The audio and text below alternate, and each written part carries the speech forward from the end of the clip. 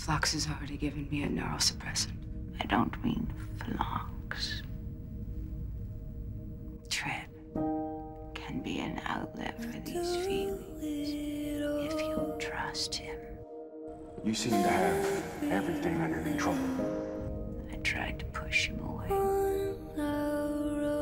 But I can't imagine what my life would have been like without him. Your voice is tensing up.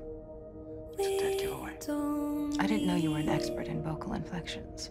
I don't need to be an expert to read you. Come on, admit it. You're a little jealous.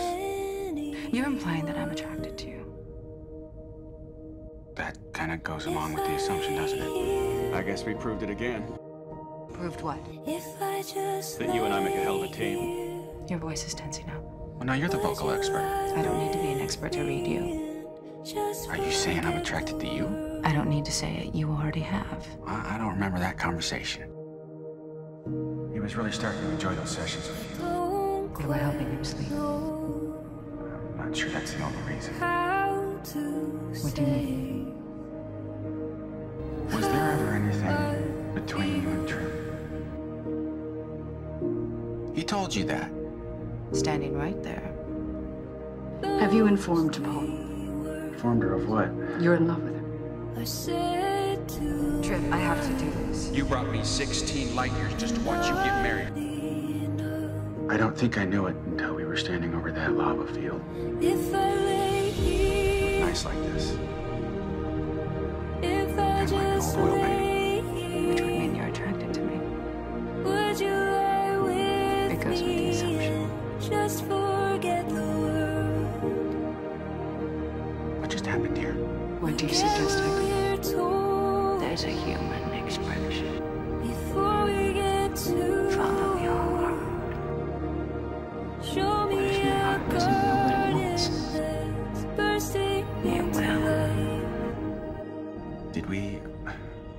Are we...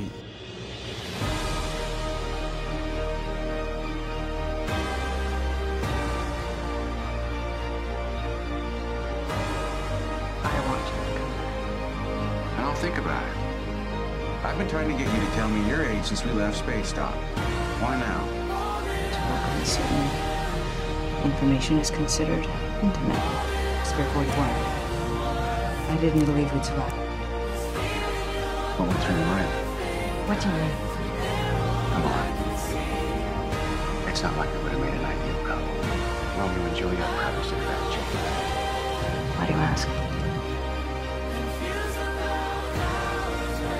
Just curious.